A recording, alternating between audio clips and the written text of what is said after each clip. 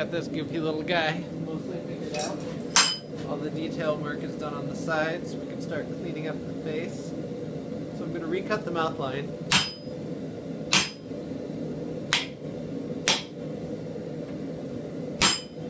Just reestablish that. And I'm going to take a smaller butcher and reestablish these upper teeth. This just gives me a little more control because now it's much more narrow. And oftentimes with the chisel work, it's more by feel than by sight. You check at the end to make sure it looks right. But you're always feeling your last chisel blow and where it ended up. So now we're going to pull that beard down, that lower lip, give it some more body.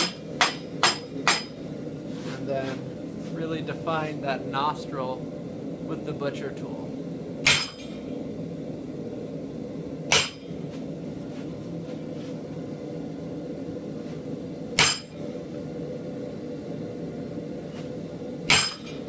This is when you start to get fancy. So I'm going to go back to the cutter, give a little more detail to this nostril.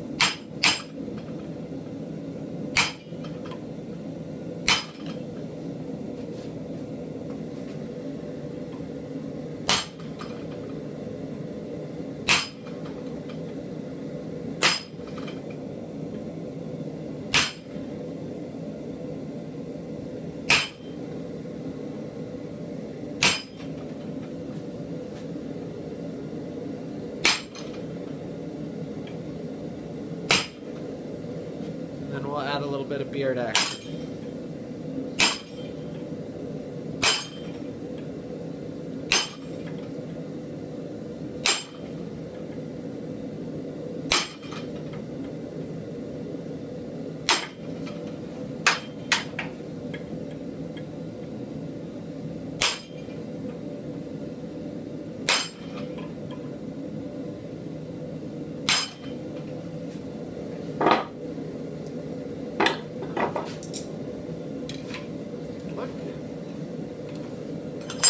At this point, if we can get a good focal point.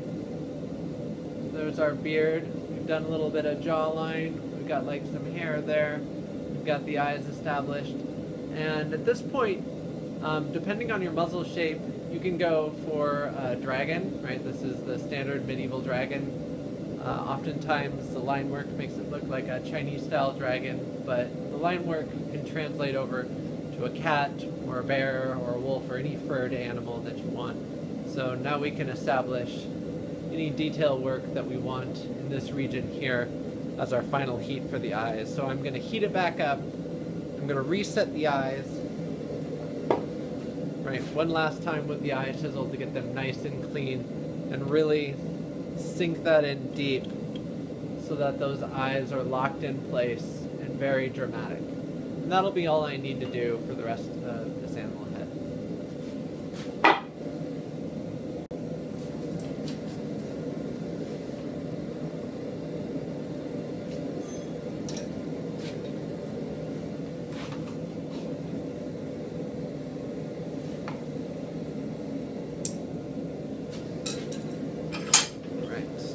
So, we're going to reset these eyes. Just bring the chisel in and seat it nicely. Good solid blows. Really take the time to make sure that they're facing the way you want. They look the way you want. They're pointed the way you want. And that they're at the same depth. Sometimes you'll find you weren't holding the chisel in the same way.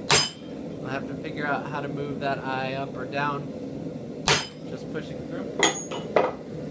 At this point, it's the high-risk maneuver. If you decide to give pupils and they're not both going straight, you're going to get kind of a wall-eyed, frog-looking thing. And that can be a little disheartening for people. But again, just remember, you can move your chisel around to really push that eye into the shape you intended. Just take your time. Get it exactly how you want it.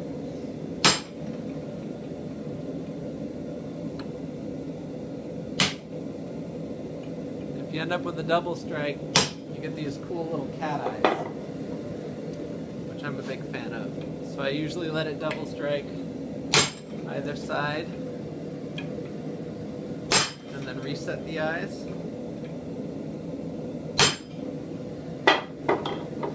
Then I'll come back in and define that brow right there with the cutter. Give it a little more detail. And at this point, you can wire brush.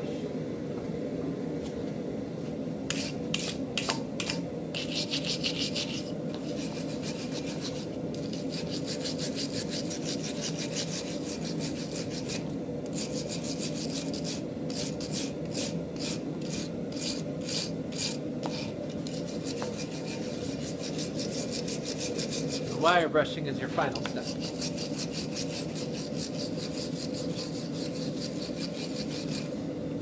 Depending on how realistic or how strange you want this to go, you can really take it in a lot of directions. So here we are. There's our jawline. Let's get this facing up. Okay, you can see the eyes. Jaws on either side. Try that again. So here we go. Got the eyes there. Focus.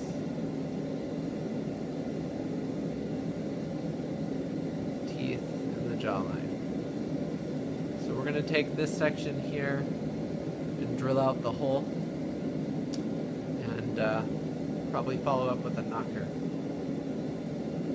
door knocker. Okay, so now we're going to drill halfway through the jawline. We've got a 3/16 inch drill bit, and we're going to drill halfway through the jawline and then clamp it and re-drill from the other side to see where they meet. Got everything lined up here.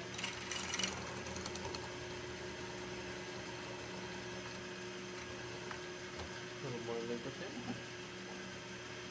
With the forged material, you're going to want to be liberal with the lubricant. Make sure your material is cooled down. Because of all the forging, it's going to form weird carbides that can dull your drill bit pretty quick. It's really good to just keep checking in and making sure that your drill bit is cold and that your drill bit is centered. You don't want to rush it with your forged pieces because they have all these different shapes that are really good at grabbing onto your drill bit and breaking them or preventing them from moving. So we're all lined up.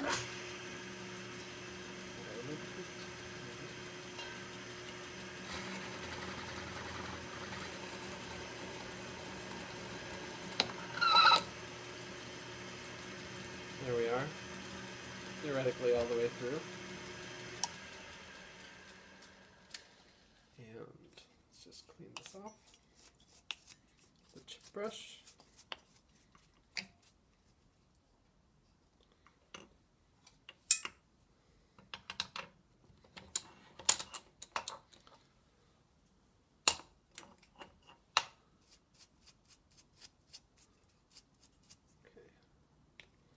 So, at this point, you can see light passes all the way through our hole, which means we drilled it correctly from both sides. And we still have material in the jawline to hold it together. So we can size it up, I'd say a little over 1/4 inch, and that'll be sufficient. So we'll do that on the time lapse.